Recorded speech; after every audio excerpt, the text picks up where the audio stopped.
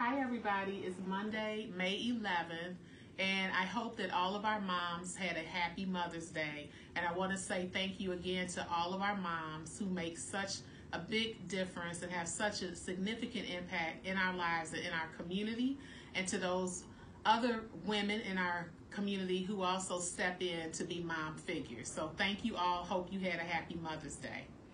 We've had a couple questions come in about COVID-19, and we are seeing larger numbers of cases throughout the state because of the expansion of testing. So I just want to remind everyone that we do have a testing site at Aunt Martha's here in Kankakee at 1777 East Court Street. That's available for Kankakee County residents. Tuesdays, Wednesdays, and Thursdays from 8:30 a.m. until 2:30 p.m. Riverside also has started testing throughout our county. So they asked me to be their first test last week at Keene Middle School, and they are planning to host testing throughout the county. And as we learn more about their schedule, we will share that with the community as well. Both of these entities are going to ask you for insurance if you have insurance. My understanding is the process is that they will bill the insurance. There will be no out-of-pocket costs to the person taking the test. So there should be no co-pays or anything like that, but they will bill your insurance if you do have insurance.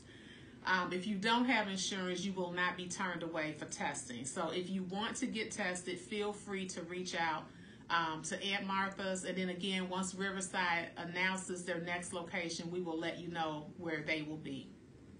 As of today, we have over 79,000 confirmed cases of COVID-19 in the state of Illinois. We've had 3,459 deaths in our state, and at the local level, we have 753 confirmed cases in Kankakee County with 33 deaths and 150 recoveries. We are on day number 11 into phase 2 of Restore Illinois.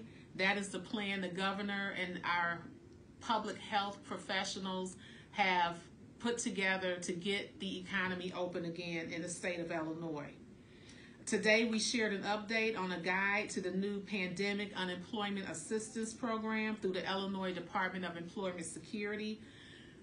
We will be sharing more information as that becomes available. And then applications for our Bounce Back Kankakee program will be available, I anticipate, in the next couple of weeks. So we'll keep you updated on that.